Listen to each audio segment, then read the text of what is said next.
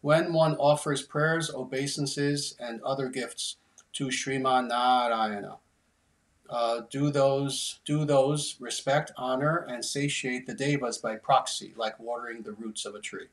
Yes, absolutely. Absolutely.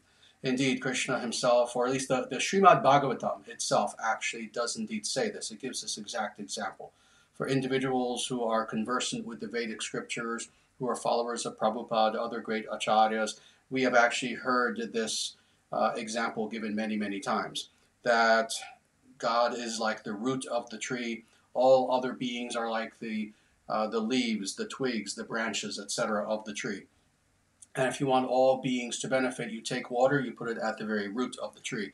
In the same way, indeed, when we offer directly to God, then in actuality, all the lesser gods and goddesses also are satiated. So, indeed, this is one more reason why it is important to always recognize the difference between God on the one hand, gods and goddesses on the other. While we respect all of the above, we don't see them as the same. They're not equal. No one, nothing in this material world is equal. Equality is a myth. So we understand that they're different, but at the same time, we honor them all. We honor the gods and goddesses. We honor God, but we understand that it is in going to the source, going to the root, that indeed all beings are benefited, including the gods and goddesses.